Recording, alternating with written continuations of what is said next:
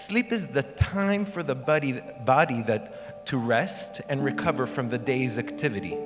During sleep, the body repairs damaged tissues and replenishes energy stores. As you can see, sleep loss, and this is normal with short-term sleep loss and long-term sleep loss, what you can see is really the skin does not rejuvenate as effectively with chronic sleep deprivation.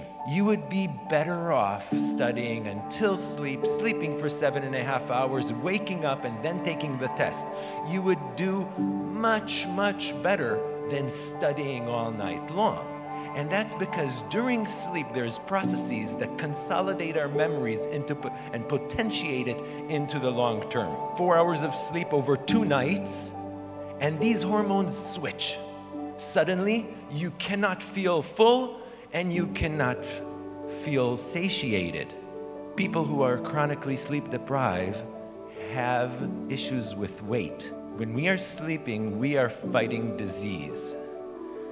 The immune system reinforces itself during sleep. You sleep better, your inflammatory biomarkers are improved.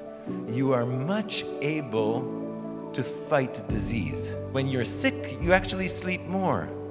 But when you're healthy, you actually need to sleep sufficiently to maintain your immune function and to fend off disease. You go for 1 or 2 days sleep deprived and you will not have the ability to regulate your emotions. Insomnia and chronic insomnia increases the risk for cardiovascular disease. It increases oxidative stress.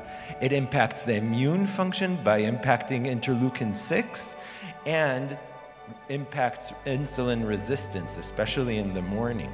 Specifically, with insomnia is associated with increased beta amyloid, the protein that causes the plaques in the brain.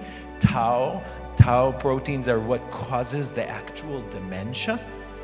And NFL, this is another component that is really causing Alzheimer's disease. So overall, sleep is essential for maintaining physical and mental health, and getting enough high-quality sleep is important for overall well-being.